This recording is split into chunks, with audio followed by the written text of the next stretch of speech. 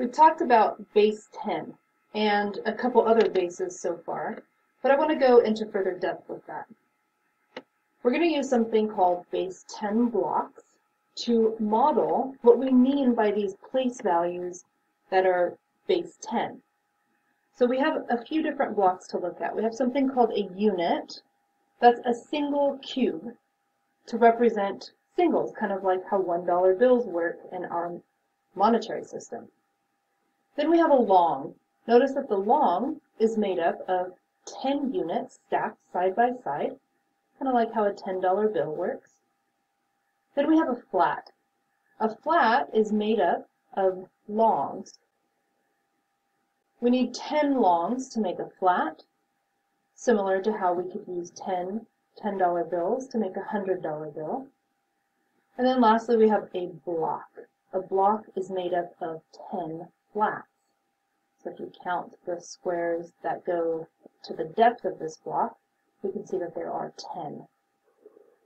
A base 10 system says when you have 10 units, we don't say 10 units, we call it a single long.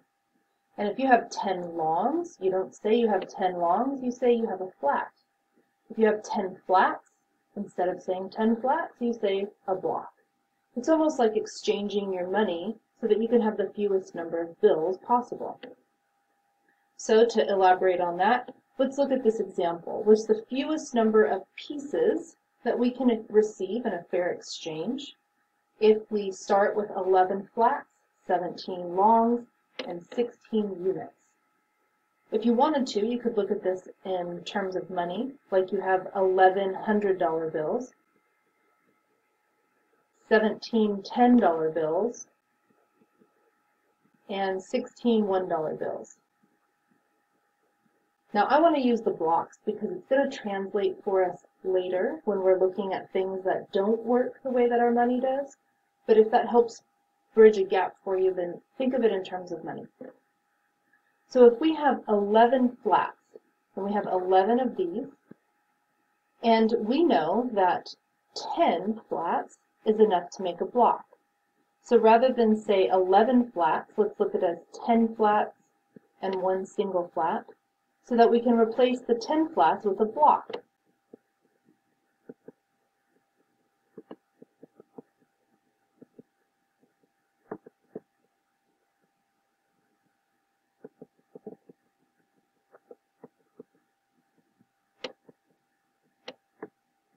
So we've split our flats so that we can make one block, and we would have one flat left over. We're going to do the same thing looking at the longs. If we have 17 longs, well, 10 of those can turn into a flat, but we would have 7 longs left over. So if we start off with 17 longs, we can replace that with one flat and 7 longs. So we just exchanged 10 of our longs to become a flat. And then we need to look at our units. We have 16 units, which we could replace with one long, and that would leave 6 units behind. So then looking at everything that we've exchanged, we took our one flat and split it into a block and a flat.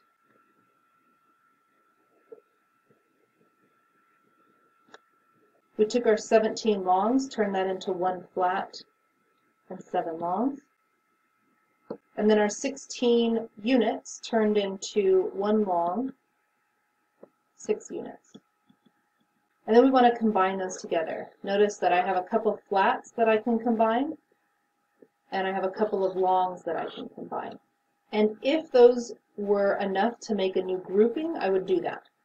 So let's copy that over. We have one block, 2 flats, 8 longs, and 6 units. So the fair exchange for 11 flats, 17 longs, 16 units is 1 block, 2 flats, 8 longs, 6 units. And remember, our goal was to have the fewest number of pieces possible. We went from having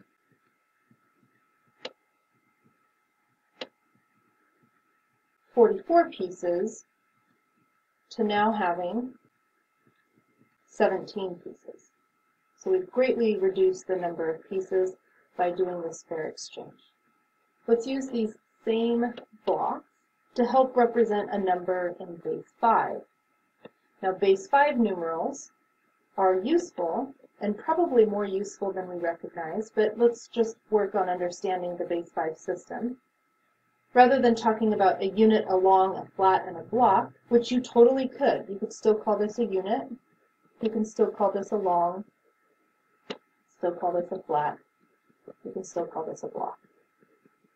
Because we have typically 5 fingers on one hand, we say that a unit is like a finger, a long is like a hand, because once you have 5 fingers, you have a full hand.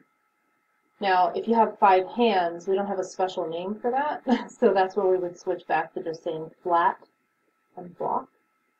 But in base 5, we can use our hands to help us group numbers, so that's kind of convenient.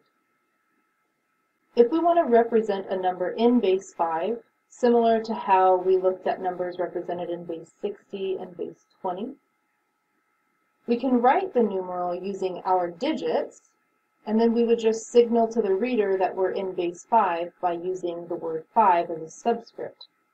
So just to be clear, this is not a base 10 number. So if I leave that little word 5 off at the end, then I'm talking about a completely different number. When we don't put a word at the bottom subscript, it's implied that we're in base 10. If you want to write 10 as a subscript, that's fine. That's just extra thorough. If we want to convert this number that's written in base 5 into base 10, what we need to do is rewrite this in expanded form using the 5 place values. So we start with our 5 to the 0. We need a multiplier there for our digit. Then 5 to the first. Place for our digit there. 5 squared. Let's see, we have 1, 2, 3, 4, 5, 6 place values that we need.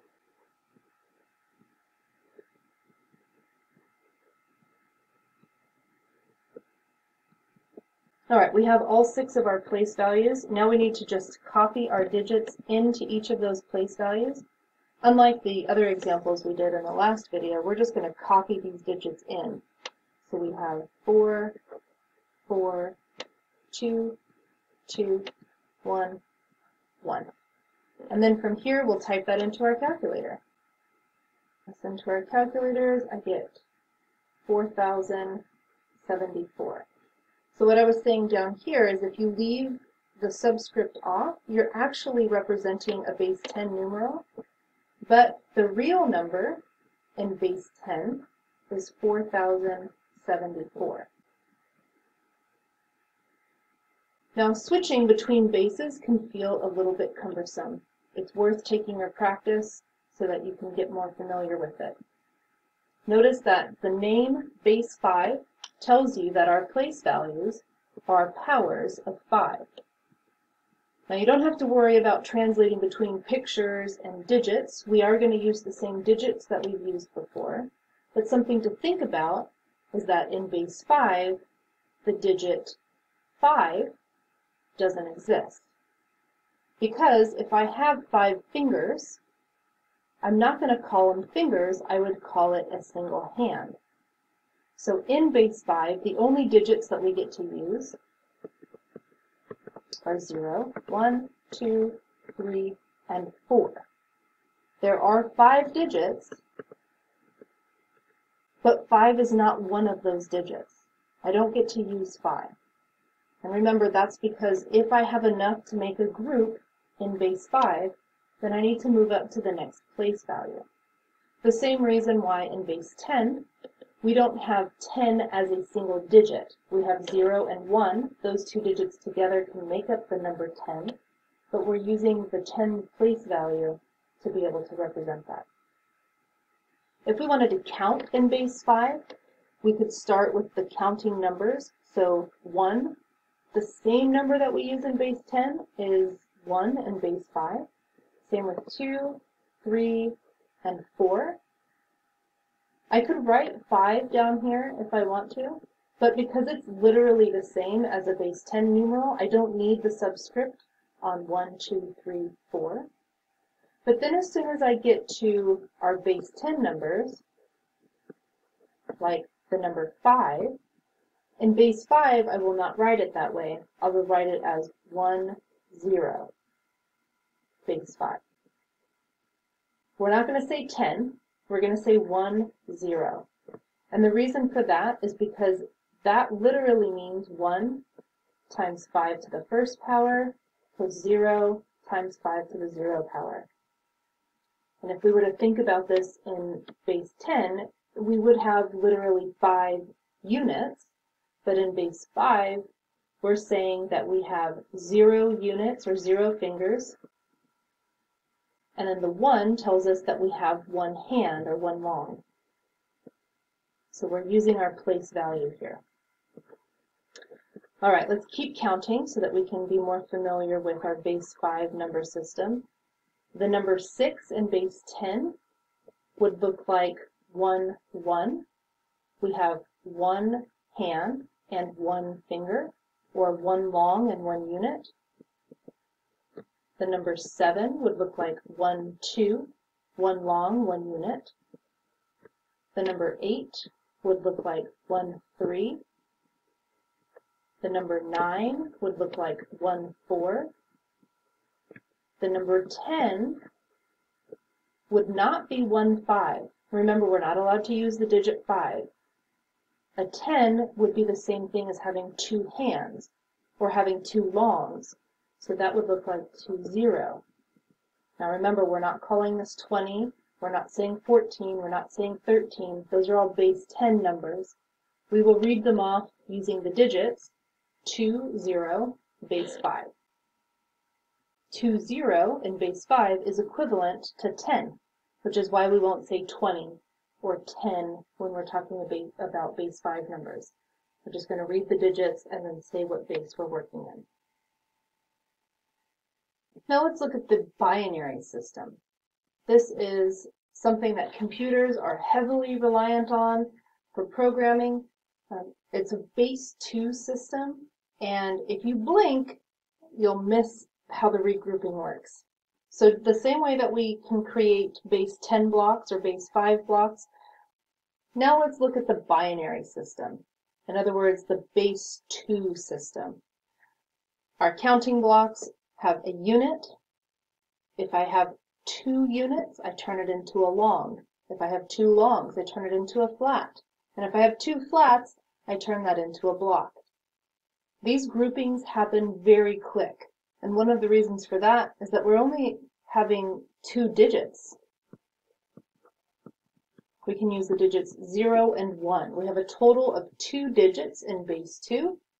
But keep in mind the number 2, the digit 2, is not usable in base 2. And that's because as soon as we have 2 of something, we regroup it to the next place value. Let's start by counting in base 2. And we're going to compare that to base 10. So in base 10, we have the numbers 1, 2, 3, 4, 5, 6, 7, and 8. In base 2, the number 1 is the same, but the number 2 would look like we have 2 units. And if we have 2 units, then we would call that a long. That's using the second place value, so that would look like 1, 0. If I have 1 long and I add a unit to that, in base 10 we'd call that 3.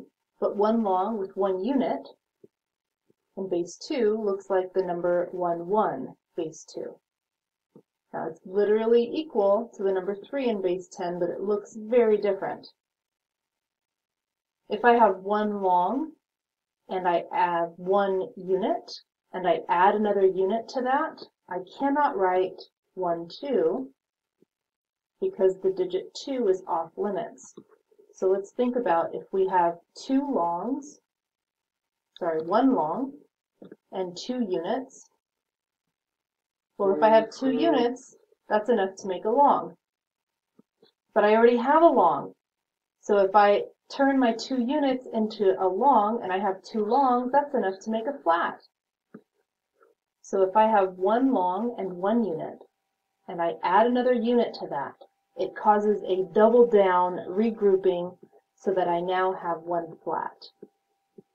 So writing the number 100, base 2, is the same thing as 1 flat, 0 longs, 0 units. 1 flat in base 2 is the same as the number 4 in base 10. Now notice in base 10, we're still in the units place value, 1 through 8. But in base 2, we've gone through the units place value, the long place value. Now we're in the flats place value. It changes rapid fast.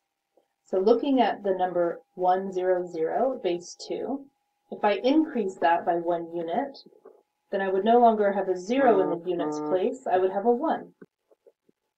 That's equivalent to the number 5 in base 10.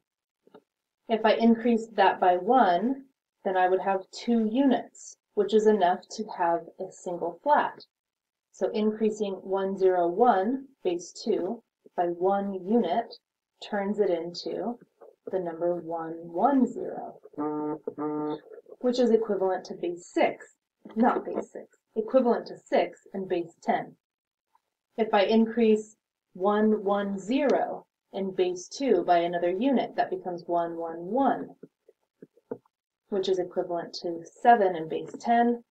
If I add another unit to this number, 111, well, then I would have 2 units, which is enough to make a long, but then I would have 2 longs, which is enough to make a single additional flat. But I already have a flat, so I would have 2 flats, which would mean I have enough to make a block. So I would write 1000, base 2, which is equivalent to 8 in base 10. That says I have 1 block, 0 flats, 0 longs, 0 units. And then we could continue this. And if you look at the column of base 2 numbers, notice that all of these numbers include only 0s and 1s, but in different positions. Whereas in base 10, we have far more digits to use. Now, if we wanted to take a number in base 2 and convert it to base 10, we can do that simply by writing the number out in expanded form using the base 2 place values.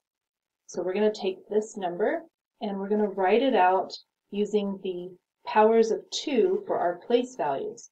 So we have 1, 2, 3, 4, 5 digits, which means that we're going to have up to 2 to the 4th power for place values. So the 1 that appears farthest to the left is multiplied by 2 to the 4th power, and then we're going to work our way down. The next digit is 0, that's multiplied by 2 to the 3rd power. After that, we have another 1 times 2 squared, 1 times 2, and then 1 times 2 to the 0. And we can multiply this out in our calculator, or if we want, we can do it in our head. 2 to the 4th is 16. 0 times anything is 0. 2 squared is 4. 1 times 2 is 2. And then we have 1 at the end. So we can add these. 16 and 4 is 20, plus 3, we have 23. So the base 2 number, 10111, base 2, is equivalent to 23 in base 10. If we are taking a number that is written in some other base system, all we have to do is write it in expanded form using the appropriate base for each place value, and then multiply it out. Converting in the other direction, that takes a little more work.